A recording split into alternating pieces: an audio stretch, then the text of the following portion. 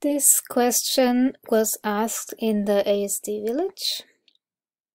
Carol Bird's very nice Asperger group. I think it's a really good question. So I did again some research on that. Fibromyalgia and autism, is there a connection? The connection between fibromyalgia and autism is existent. It is not that fibromyalgia is triggering autism in an individual. For sure not. They are very different things. I even found this link here on the National Autistic Society page. Autism, Asperger's and fibromyalgia.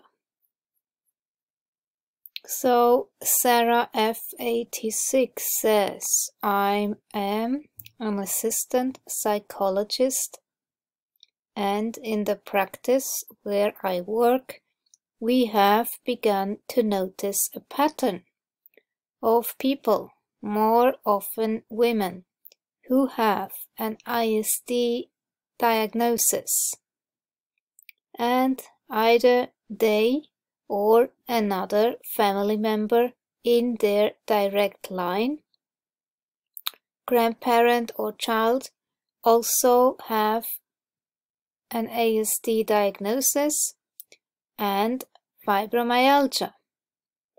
I started doing some research about a possible link, and while there is precious little published work, there seem to be many people experiencing both in their family line. Some research suggests that it may be that both are related to particular genetic differences. I have both conditions, somebody answered. So there is another, has ASD and developed fibromyalgia. There is also now some research evidence that the physical problem can also cause anxiety. So mental health problems aren't just co-occurring.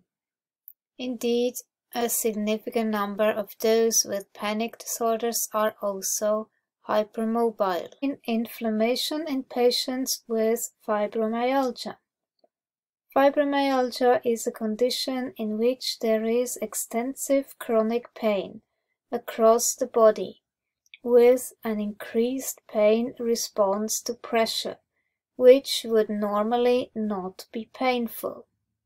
Central to the pathogenesis of fibromyalgia is impaired nociceptive pain signal processing in the nervous system. Therefore, fibromyalgia in its pure form is a neurobiological disorder rather than a psychiatric or psychological disorder. Although the exact cause of fibromyalgia is unknown, what is known is that there is a lot of overlap between fibromyalgia and rheumatoid arthritis, chronic fatigue syndrome, and systemic lupus erythematosus. These disorders are autoimmune disorders and display significant levels of systemic inflammation. Scientists have speculated whether fibromyalgia could also be inflammatory in nature, though evidence for this has been lacking to date. We don't have good treatment options for fibromyalgia, so identifying a potential treatment target could lead to the development of innovative, more effective therapies and finding objective neurochemical changes in the brains of patients with fibromyalgia should help reduce the persistent stigma that many patients face, often being told their symptoms are imaginary and there's nothing really wrong with them. That's so bad when you have so much pain and then you're told it doesn't exist. That's gaslighting of the worst kind. During neuroinflammation, microglia, brain's immune cells, and astrocytes support cells become activated and release various inflammatory mediators, such as chemokines and cytokines.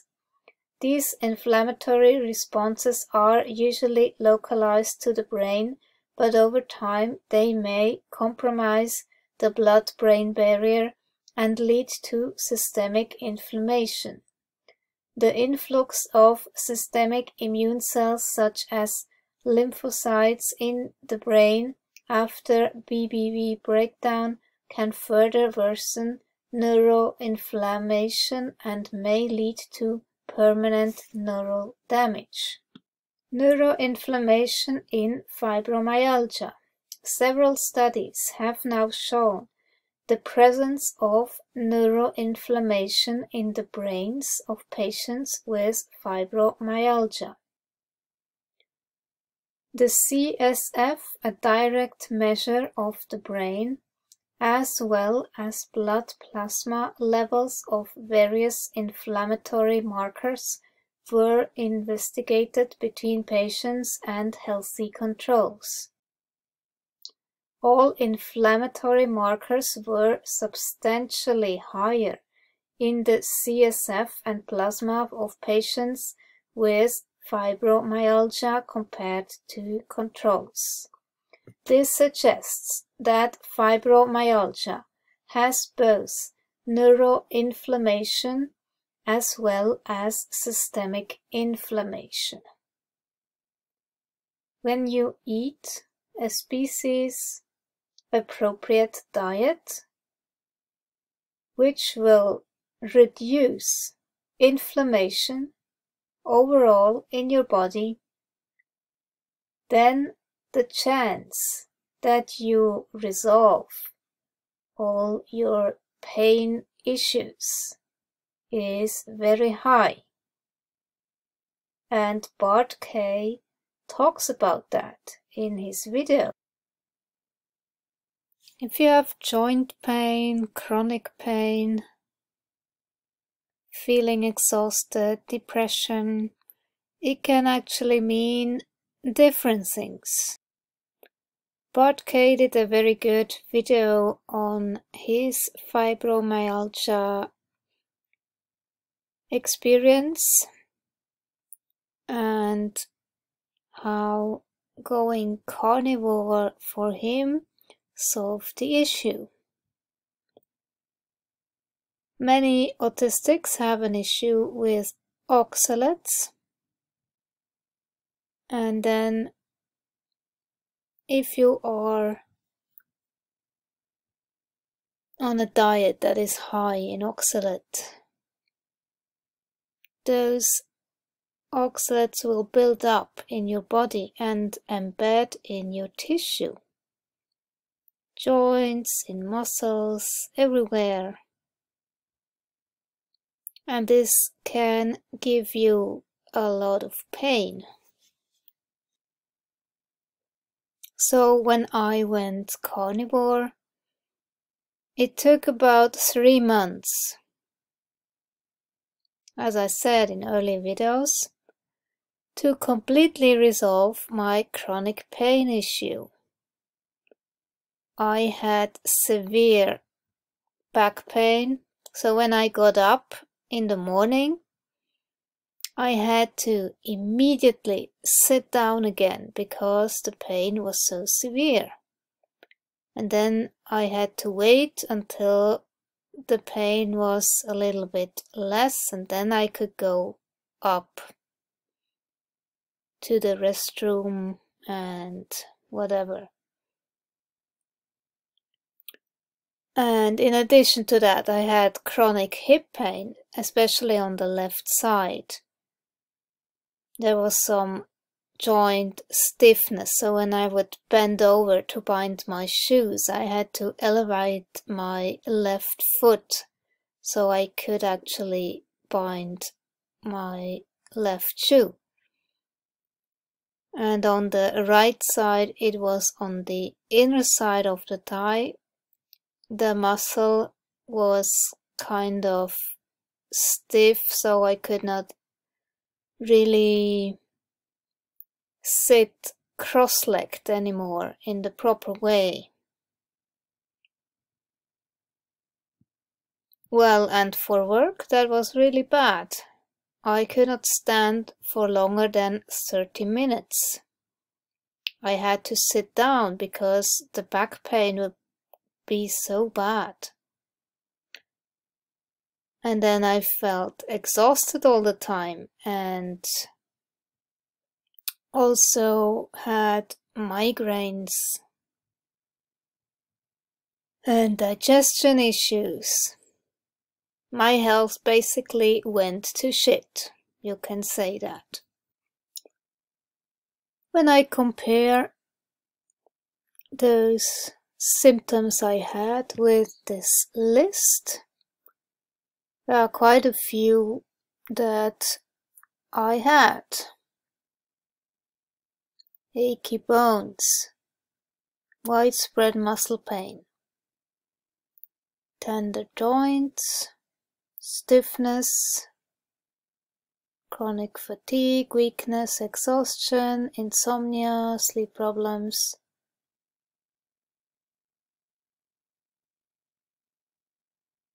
Well, there was some kind of that going on. Brain fog, migraine headaches, yes. Difficulty speaking when I was tired. Depressive moods, anxiety, irritability. Absolutely, a lot of that. There are very few that I didn't have. So, yeah, there you have it. So that was my problem. Hip, but also back area and shoulders. And there were also some issues in both shoulders and elbows going on.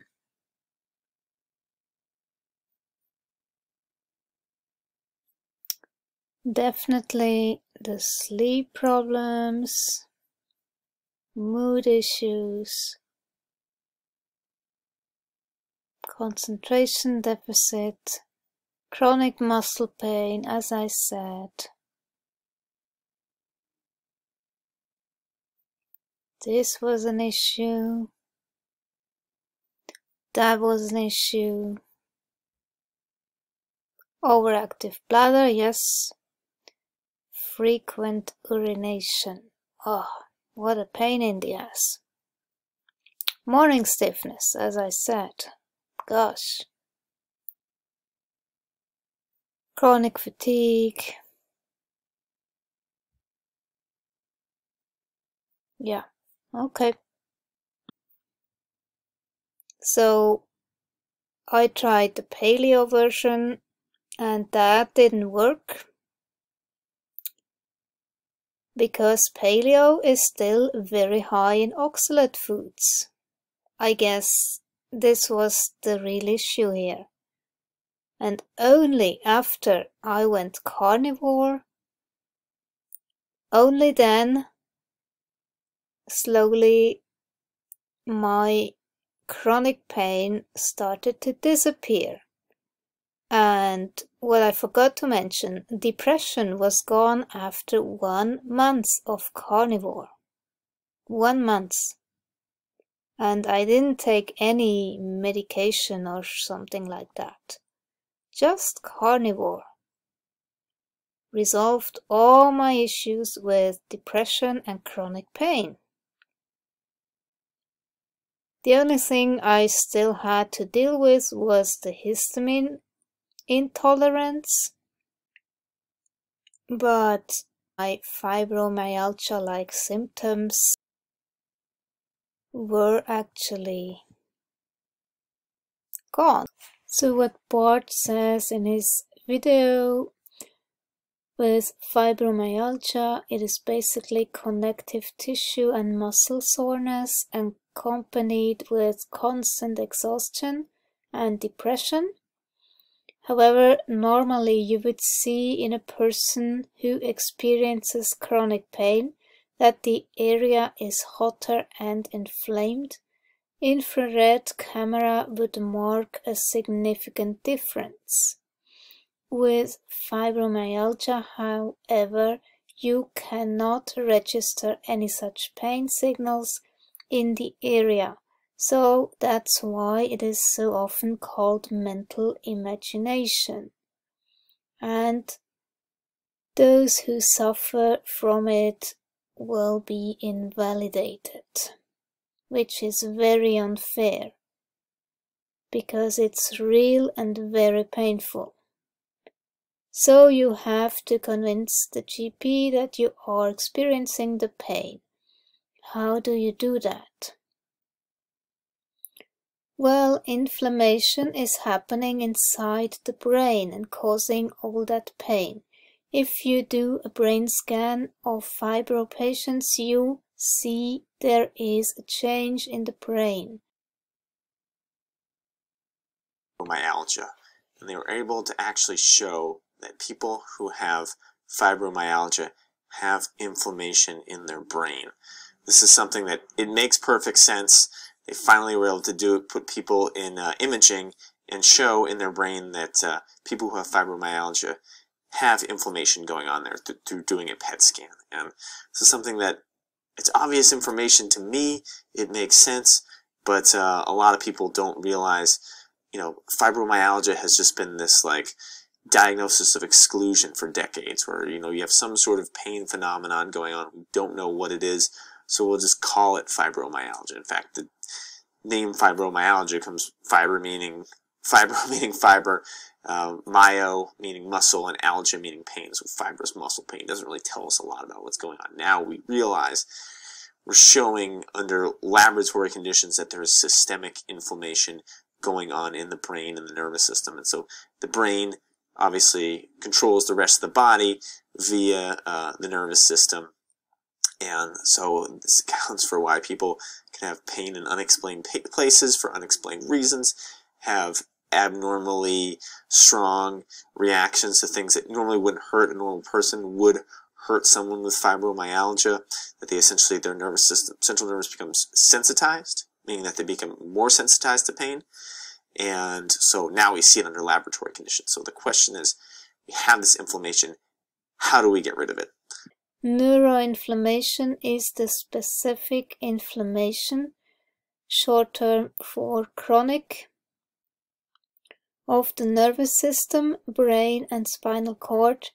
Neuroinflammation is present in a variety of brain diseases, including neurodegenerative diseases such as Alzheimer's, multiple sclerosis, traumatic brain injury, and prolonged stress. We autistics definitely experience more stress just because our brain is wired in a different way than a neurotypical brain. That's why for me it makes sense that fibromyalgia can be related with autism as comorbidity, but again, not every autistic will experience fibromyalgia. Very often you see Ehlers-Danlos and autism combined in a person. So it depends from person to person. Is probably genetic.